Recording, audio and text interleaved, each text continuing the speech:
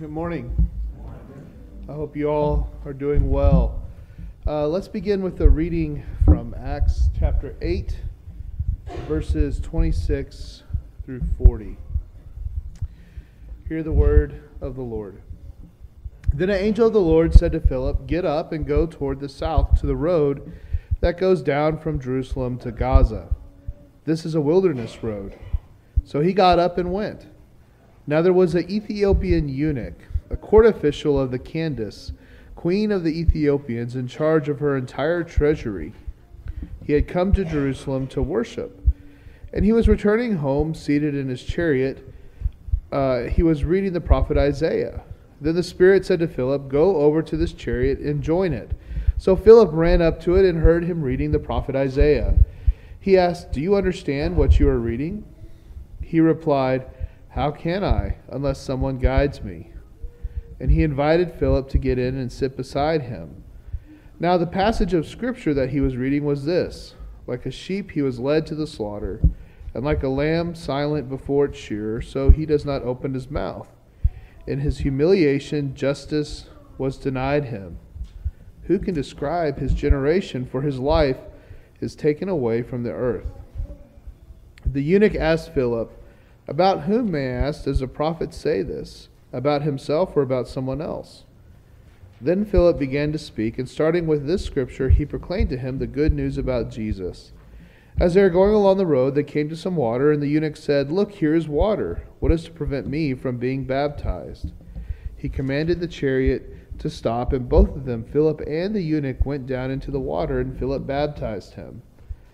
When they came up out of the water, the Spirit of the Lord snatched Philip away. The eunuch saw him no more and went on his way rejoicing.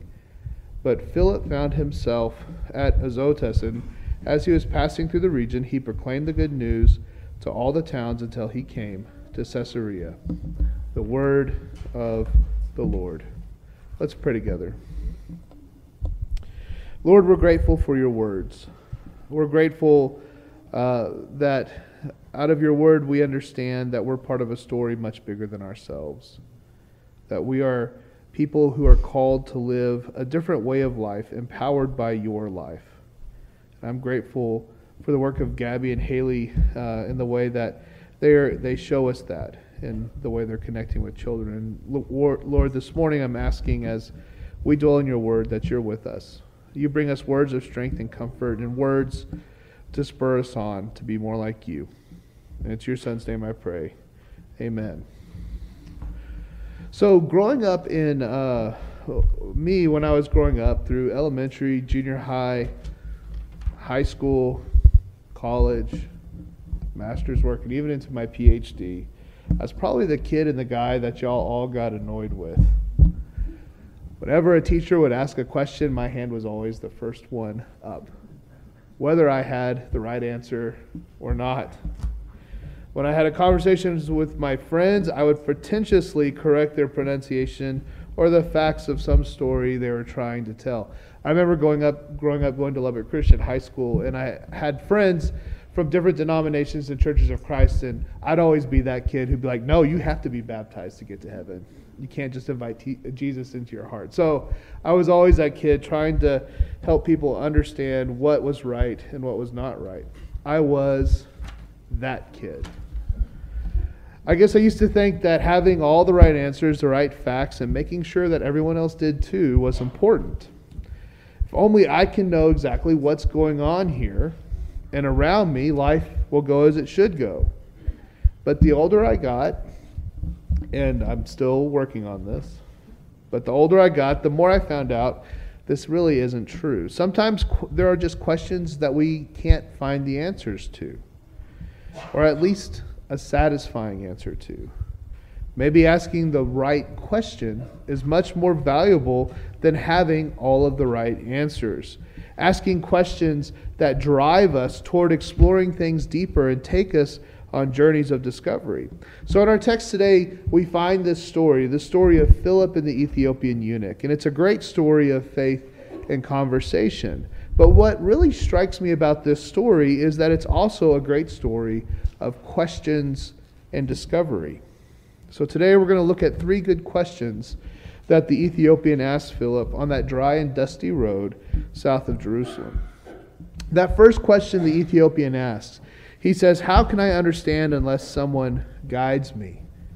As the story opens, the eunuch, a relatively important palace official, it sounds like he's almost the CFO in Ethiopia, is in his chariot returning from Jerusalem, where he's gone on pilgrimage to worship.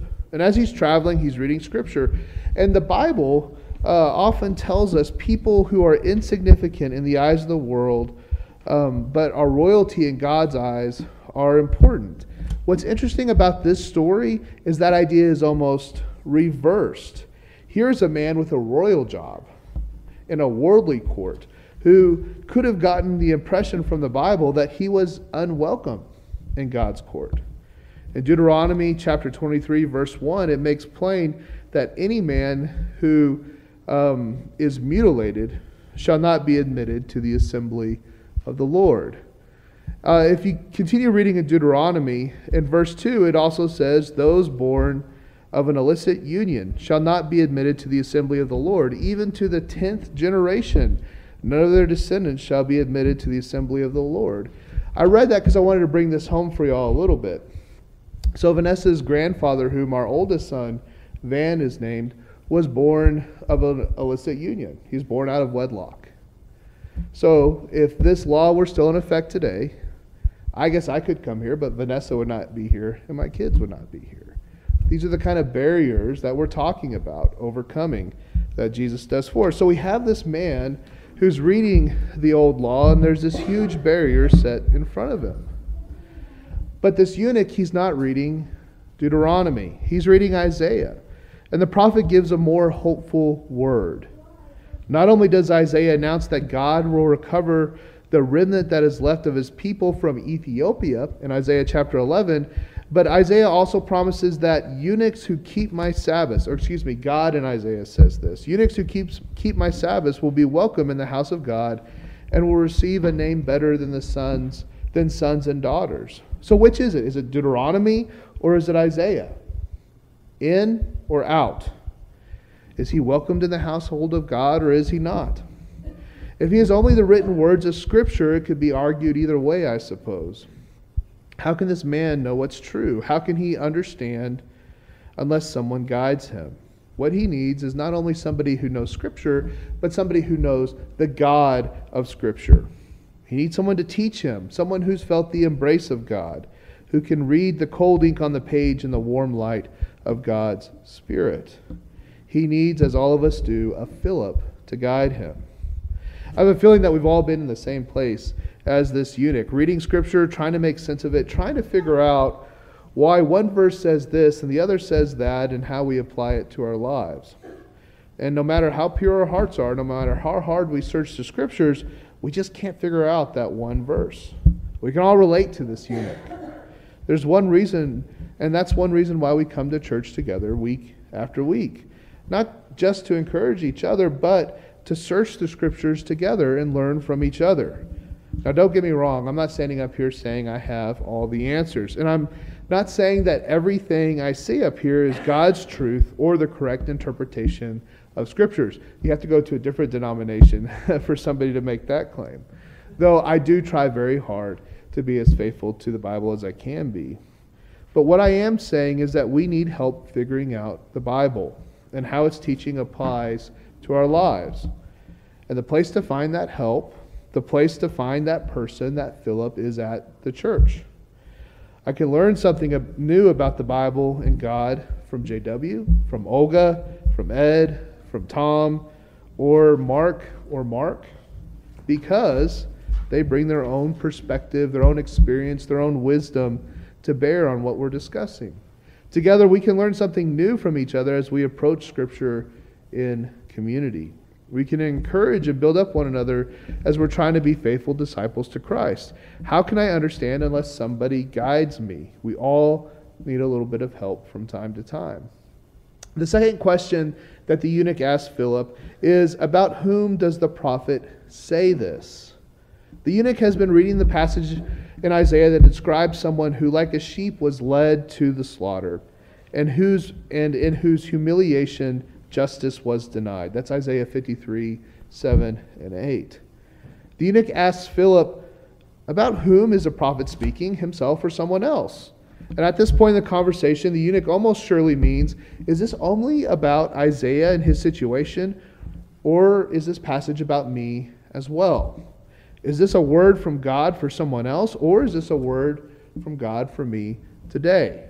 As a eunuch, he would fully know well about humiliation and justice denied. And he was wondering if God was speaking to him and to his own experience of being an outcast in Israel. The biblical word is never merely about back then. It is always a word to us, to this moment, to these circumstances. Today, said Jesus in his hometown synagogue in Luke chapter 4, this scripture has been fulfilled in your hearing. It turned out to be even better news than the Ethiopian could have ever had imagined. Not only does God know and understand the eunuch's experience of being humiliated and ostracized religiously, Jesus himself took on that lowly and outcast state. What Isaiah says, Philip told the eunuch, has to do not only with you, but also Jesus, who was himself like a sheep led to the slaughter, and who was himself humiliated and denied justice. But in Jesus, and for all who follow him, this stony road of suffering is transformed into the highway of exaltation. In Isaiah 53, it goes on to say, out of his anguish he shall see light. The righteous one, my servant, shall make everyone righteous. Make many righteous. When the eunuch's story of shame is refracted through the story of the cross and resurrection of Jesus, it becomes a narrative of redemption and restoration and hope. So the same is true for us. When we approach Scripture, it not only brings us words from ancient times, it brings us words for today. Words that can change our lives. Has this ever happened to any of you? Have you ever read the Bible wondering, what do I make of this? How does this speak to my present circumstances? And then it hits you like lightning. You gain some new understanding of Scripture, some new insight from God, and it helps you reorient the way you live your life. For myself, growing up, especially the way we've traditionally read Scripture in churches of Christ, I'd always imagined the Bible to be this kind of book of data points. And if I just assemble the data points about whatever thing I'm concerned about in the right way, then I'll have the right answer to what I wanted. Find all the verses that support my argument. Find all the verses that support what I'm frustrated about. But then when I got to graduate school and began to have guidance from my professors who were strong Christians constantly engaging Scripture, the Bible opened up to me in a whole new way. Scripture wasn't merely a resource, some sort of ancient Excel spreadsheet for me to plumb data points from. It was the story of God. And amazingly, the story of the Bible became my own story. Because I am a Christian, these are the stories of my past, the stories of my people and my God. Because I'm a Christian, I'm part of something so much bigger than myself, something that spans all time and human history and works in the world with great purpose. And so when I began to see the Bible that way and read the stories in that light, Scripture took on a whole new dimension for me. About whom does the prophet say this? Scripture is words of freedom for us today. The final question we'll look at this morning, and this is a Church of Christ favorite, by the way, is perhaps also one of the most profound of the story. And I think we're going to see it in a deeper way today. The eunuch asks, what is to prevent me from being baptized? The answer to this question is much more difficult than it seems on the surface. When we think about it, there are actually quite a few things that people could have thrown up as roadblocks to prevent this Ethiopian eunuch from being baptized. He was living in Ethiopia, for one thing. So he was cut off from the land of Israel. He was a eunuch, and thus in violation of the purity code. He was a member of the cabinet of the Queen of Ethiopia, therefore loyal to the wrong sovereign. He belonged to the wrong nation, held the wrong job, and possessed the wrong sexuality. All of these things would have thrown up red flags for the first Jewish practitioners of Christianity. You have to remember, at this time in the history of the church, Christians did not consider themselves separate from the nation of Israel, or not Jewish. They saw themselves almost as a subsect of Judaism. So many of them held onto their deeply held Jewish commitments.